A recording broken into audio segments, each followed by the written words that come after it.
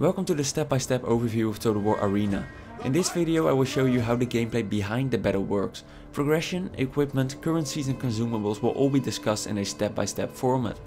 Please keep in mind that this is about the closed alpha, so everything in this video is subject to change.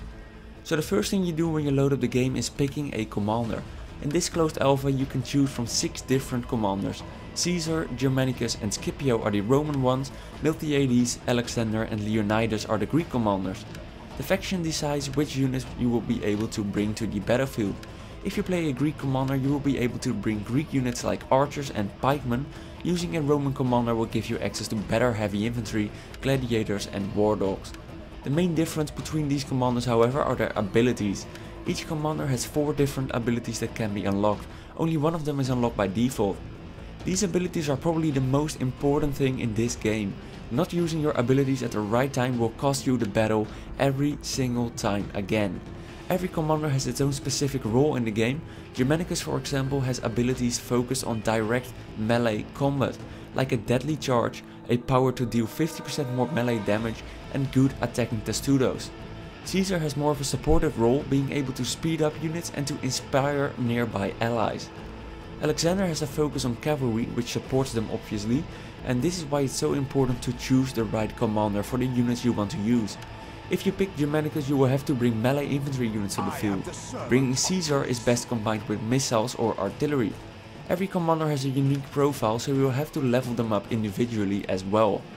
In this overview we will use the Greek commander Leonidas. He is able to hold the line, which gives a huge defensive and bracing bonus. He is able to do a shield bash, which does great damage in close combat, and he can rally routing allies. I bow before no man. After you picked your commander you will have to pick your 3 units you want to bring to the battlefield. You should always try to use units that fit the abilities of your commander. In this case we are using Leonidas, so that's why we will have to go for heavy infantry. This is the first time we use this commander, so he's only able to bring tier 1 units. For the Greeks, these are either militia hoplites or archers. There are 10 tiers in total and we will get into progression to more units later in this video. Please keep an eye on the timestamps in the description as well for that.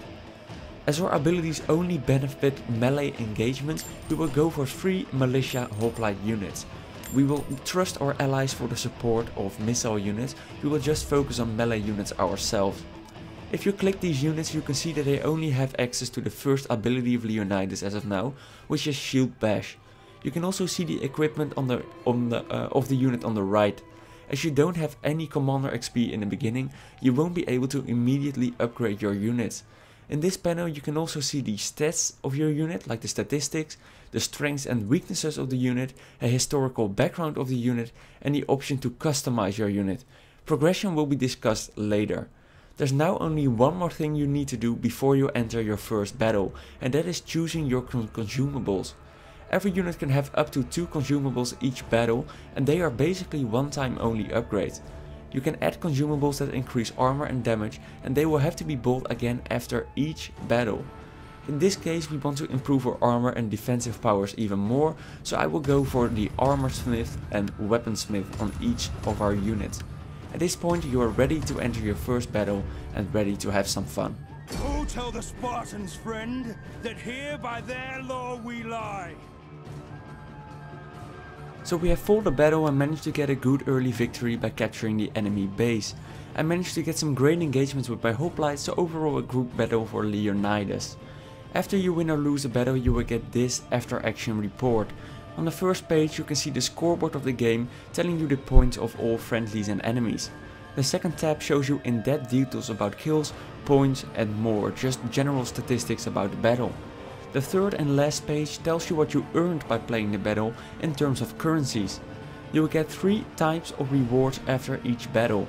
The first one is silver, the second one is commander XP and the third one is unit XP. The better you did in the battle, the more silver and XP you will get. The fourth currency in Arena is gold, but this can only be acquired in limited amounts by paying real money. We will now take a look at what you can do with these resources. Commander XP is the most important one and shared between all your commanders. This means that you can buy things for one commander with XP gained from another commander. Commander XP is used to unlock things in the game for the first time. Commander abilities, for example, need to be paid with Commander XP. The same goes for unlocking a new unit or unlocking new equipment for a unit. Another thing is unit XP. This can only be used to buy equipment for the unit type that earned it. This means that you can buy unit upgrades like helmets or armor for units with either Commander or unit XP. However, getting it with unit XP is usually better, as that is not shared between all commanders. Silver is the other main currency in the game, and this is used to equip things. For example, you will need to unlock a new unit with Commander XP, but to actually use the new unit, you will need to put in your army with silver. Same goes with equipment. Unlock it with XP, but equip it with silver. Silver is also used to buy consumables and new commanders.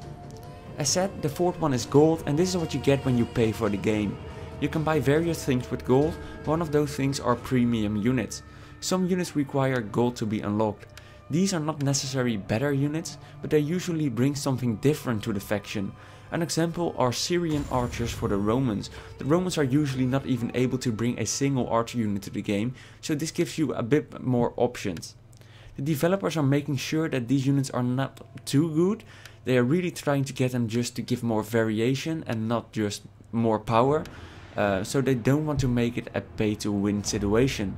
Gold is also used to buy more things to customize your unit, like more special colors. Last but not least, you can convert gold in silver, and it is used to convert unit XP into Commander XP.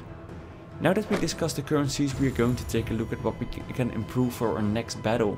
The first thing we want to do is trying to get better units, tier 2 units basically. To go to the next tier of units, you will need to buy more Commander abilities. In the top right corner of the abilities tab, you can see dots that are either blue or grayed out. For every upgrade or unlock of a Commander ability, you will fill a grey dot. Once all the dots are full, you will get to the next tier, and that gives you access to the better units. In this case, we are able to both buy the second ability, Hold the Line, and also get Shield Bash to level 2, which directly leads to Leonidas becoming tier 2. Upgrading your current abilities to the next tier will just give them better stats, more power, so the Shield Bash will even be more deadly when we upgrade it this time. Now that we've leveled our general to tier 2, we should be able to get tier 2 units as well. The only thing we need to do, however, is buying all necessary equipment on the first unit to get access to the second one. In this case, for example, in order to get the light hoplites, we will first need to unlock the battered Pylos helmet on our militia hoplites. Now that we've bought this with our unit XP, we are able to buy the tier 2 light hoplites unit. All we need to do now is removing our militia hoplite units and replacing them with light hoplites by buying them with our silver. As you can see, all 3 units are now better tier 2 hoplites. We still have enough Commander XP left to buy some upgrades though. We can give them hoplon shields instead of the standard round shields to give them even more missile block, shield armor and shield defense. This is all we will do for equipment for now.